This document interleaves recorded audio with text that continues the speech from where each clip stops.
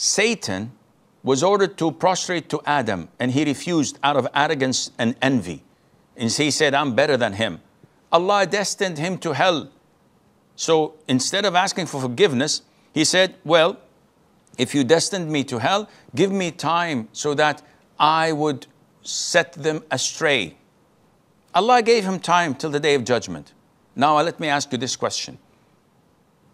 Does Shaytān, does Satan know that if he were to seek Allah's forgiveness and ask for repentance today, that Allah would forgive him? Yes or no?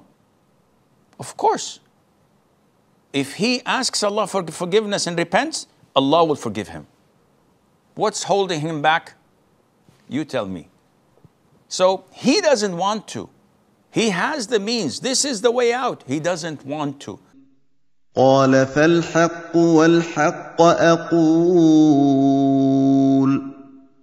لأملأن جهنم منك وممن تبعك منهم أجمعين.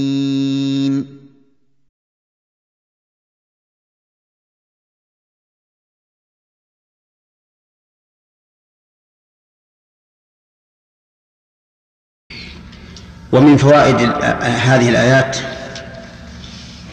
أن الشيطان في جهنم، كقوله لأملأن جهنم منك. ومن فوائدها أن الله وعد جهنم بملئها،